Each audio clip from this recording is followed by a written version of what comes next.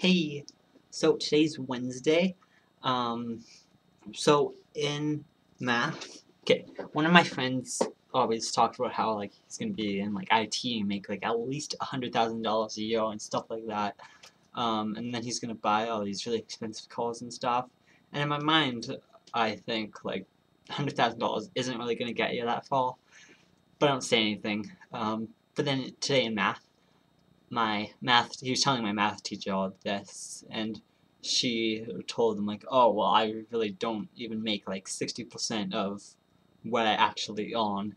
um and so he was just like, I don't know, he was just, I thought it was funny because like I have been thinking that for like a couple of weeks now. And so yeah. And then in chemistry we had like a study day. It was like we asked the teacher a bunch of questions about the test on Friday. um And in physics, we had another lab, third lab this year. So it's crazy. It's due on Friday.